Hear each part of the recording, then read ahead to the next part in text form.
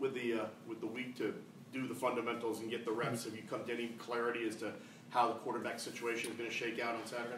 We're getting closer. Yeah, I think our guys are competing well. I think they're all anxious to prove that they can play better than what we have at the position, and so I think the competition's been really good. And so we'll have somebody ready to go out there on Saturday. Since you're not going to name who it is there any chance that you'll go with two, or are you committed to getting one guy and having him be the guy? There's a chance anything could happen. Beyond like ball security and obviously not turning the ball over, what else are you really looking for with the quarterback position? Just you're looking at everything. We evaluate each and everything. I mean, how they carry themselves off the field, what they do leadership-wise. Obviously taking care of the football is the most important thing they can do.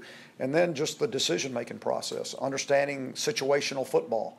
The game is situational, and you need to understand, when do I need to pick this first down up, and when is it okay to punt? All those things have to be understood.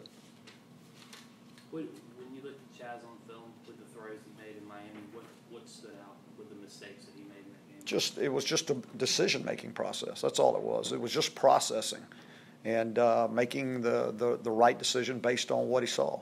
Is that how much of that is when you're not in the flow? You're the suspension and you're behind coming in. That was sort of the first time we've seen him all year. Yeah. Has that put him behind? I know you're trying to prepare him behind the scenes as much as you can, but.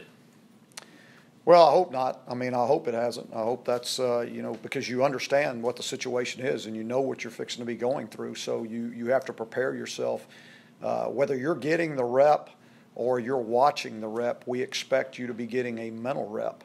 And you have to always, it's just like if you're the number 2 quarterback, you have to prepare yourself to be the starter. I mean, you're an ankle away from being out on the field, and I think when that happens, you find out a lot of times if a guy has prepared himself.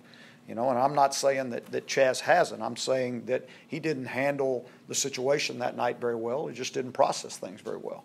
Larry, quarterback play for you in this offense has been a strength dating back to West Counts at Middle Tennessee State. Why do you think there's been such a challenge in finding consistency in the last year and a half?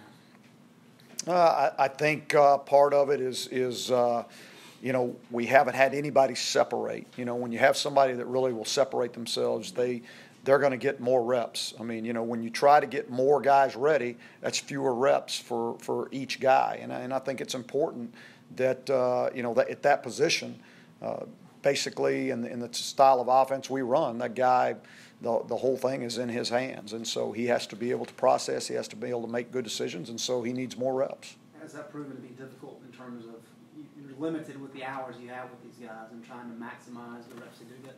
Well, it's the same as everybody gets, though. I mean, everybody gets the same amount of time. So, and basically you get so many reps within that time. And so it's how you split them and what a guy does with them.